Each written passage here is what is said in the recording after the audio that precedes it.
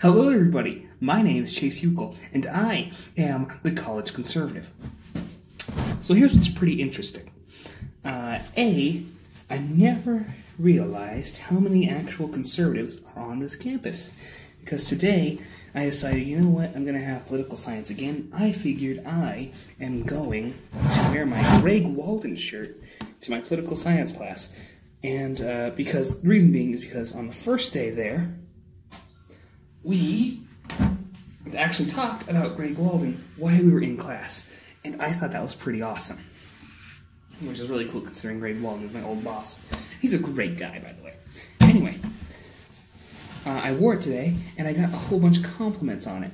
Like 2 or 3 people actually just said, "Hey, so you like Greg Walden?" I go, "Yeah, he's my old boss." And they're like, "Oh, no way! I met some of the people there." There was one guy that said, "Yeah, I know Nick," and another guy who said, "Yeah, I know Margie." And I'm like, "Oh yeah, I know both of them. They're both really cool." And that was something that was just really neat for me, you know, because, you know, working in the campaign, which I've documented before here on the channel, and I just thought it was something that was just so neat. And then I also had economics today. Now, before, I thought economics was both boring and interesting at the same time, but it's getting to the point where I'm starting to understand it more and find it to where it's more interesting than it is boring. And I've learned, guess what, not to procrastinate. I've gotten most of my stuff done. I still have a little bit to do. And the reason why I still have a little bit to do is because I went to the mandatory meeting in the hall. Turns out it was the wrong mandatory meeting. Ours isn't until like next week or something, but I still went anyway, but it was still awesome.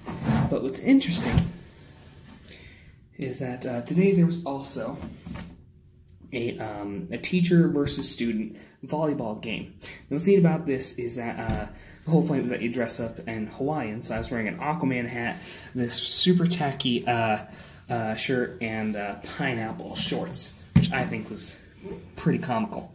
So now you may be wondering, why in the world have I been recording in this frame the entire time? Well, the reason being is because I used this tote for one of the coolest things that I have ever done that has everything to do with what I did over the summer.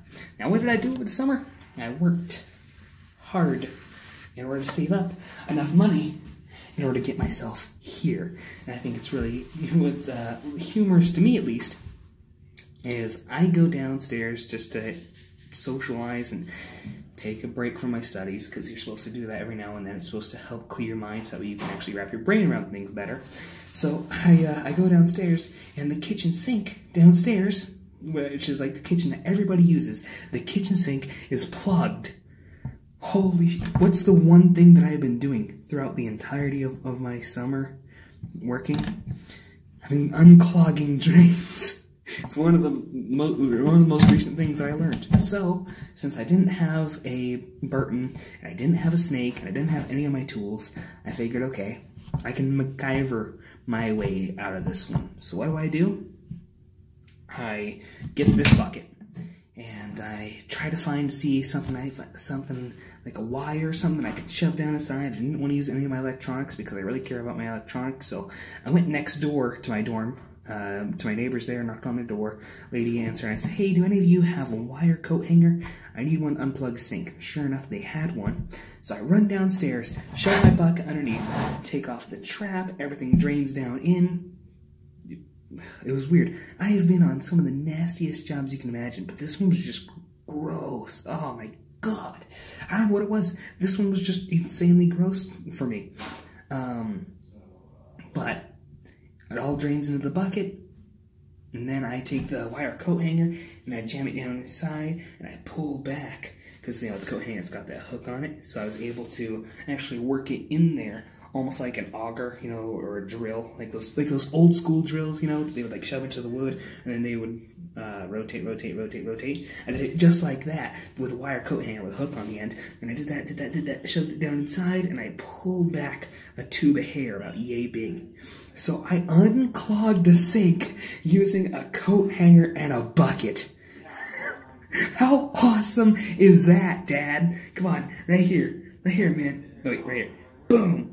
Boom, boom, boom. My dad is going to be like so proud of me when he watches this. I guarantee it. Oh, Dad, show this to Robert, Josh, and, oh my God, and Ross. Robert, Josh, and Ross. Show it to those guys. I'm pretty sure they're going to be like so proud of me because of this.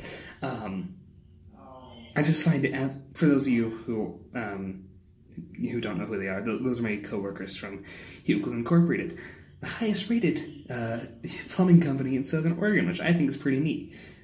I just find it absolutely insane, though. You know, the stuff that becomes useful when nobody else knows what to do. You know, I think that should be the lesson for today. Surround yourself with information that may... What is it? Let me think here for a second. Sherlock Holmes. Okay? In the Sherlock Holmes books, Sherlock Holmes talks about things that are useful. He says that a man's mind is like an attic. When you fill an attic with too much stuff, often you throw things out because they have no use. So therefore, you should fill your mind with things that are useful and things that will become useful in the future. Therefore, you're not going to throw anything out. Sure, you may forget who actor was in what, but you remember things that are important, like how to unclog a sink, what to do in an emergency. Things that are important. So I leave you today with that message. Number one, I had a great day today. Number two, I had a great day today because I literally unclogged a sink with I think it was like just like 5 minutes ago. That's why I was like cleaning out this, because I literally moved in with this bucket and I didn't want it to just stink up my room and make it smell like rice and noodles. Oh, by the way, don't put rice and noodles down your sink. That's a very bad thing. Not good. Not good at all. They all expand in water. So I think I'm going to wrap up this video here. Thank you so much for watching, and I hope you have a great day. Make sure to like the video if you liked it. Please click subscribe for more update videos like this, and please ring that notification bell. It would mean a lot to me. Also, I have some merch available over on Represent. If you want more designs for merch on Represent, leave a comment down below. I read every single comment that comes my way. It's absolutely true. I spent, when I got like thousands of comments on the Spooky Scary Skeletons video, I spent just hours reading all the comments. So leave a comment down below, and I will see you all in the next video. And remember,